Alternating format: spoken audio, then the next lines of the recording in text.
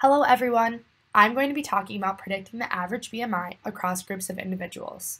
My name is Mikaela Schultz. First of all, what is BMI or body mass index? BMI is a measure of body fat. The formula is kilograms per meter squared, where kilograms measures a person's weight and meters measures their height. There are controversies with using BMI to measure levels of obesity because it does not measure body fat directly. Specifically, BMI measurements cannot distinguish between body fat and muscle. Many different variables also affect BMI, such as genetics, age, or sex. However, due to its easy calculation, doctors and researchers still use this measure universally.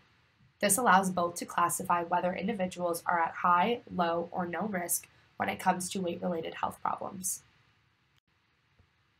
The motivation for this research project came from an article titled BMI for Age Graphs with Severe Obesity Percentile Curves. This paper included graphs with lines that marked different levels of obesity. The graph on the left includes data points for females, while the graph on the right includes male data. The graphs plotted data points that reflected individuals' BMI based off of their age. This research was extended to focus on how other variables relate to BMI.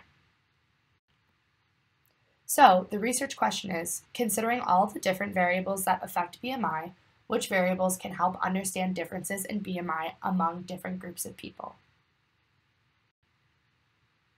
Data used for this research was obtained from the Integrated Public Use Microdata Series website, or IPUMS for short. Once data was obtained from IPUMS, it needed to be processed in a way that made it usable for analysis. Variables first considered were age, sex, race, poverty level, health status, income level, usual place of healthcare, and activity level. Some methods used in the data cleaning process included methods to combine variables, code for missing data, and fix overlapping variables.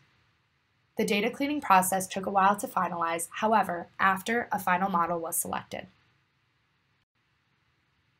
Backward elimination was used to remove non-significant variables.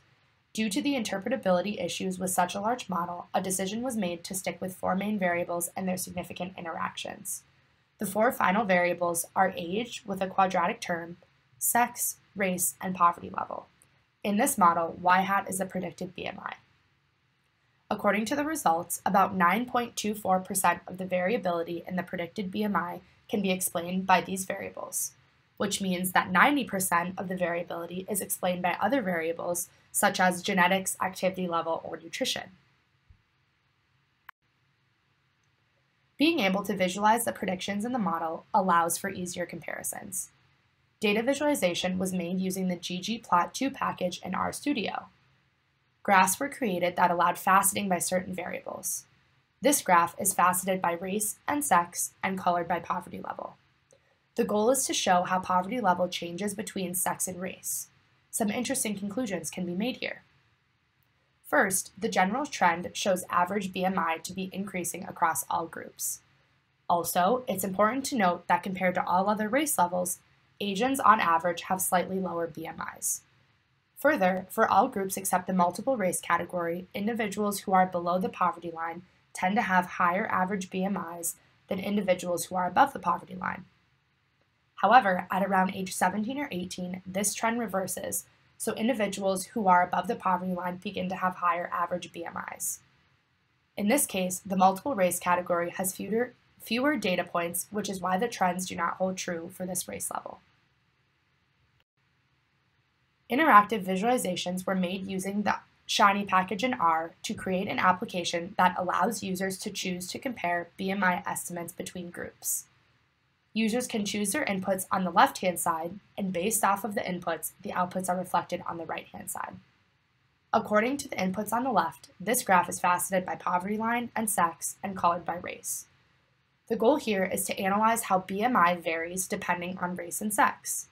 If one of the inputs change, the graph that appears in the output is different, which reflects a different research question.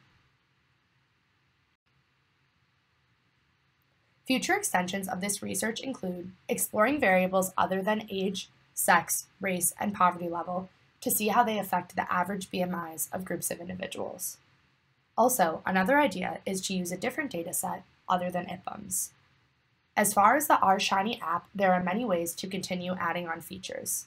It would be interesting to add confidence interval lines to the estimates to allow the user to see a range of values the average predicted BMI could take. Also, this app could be used for viewing two separate profiles to compare on one graph, which would allow for better individual comparisons. Thank you.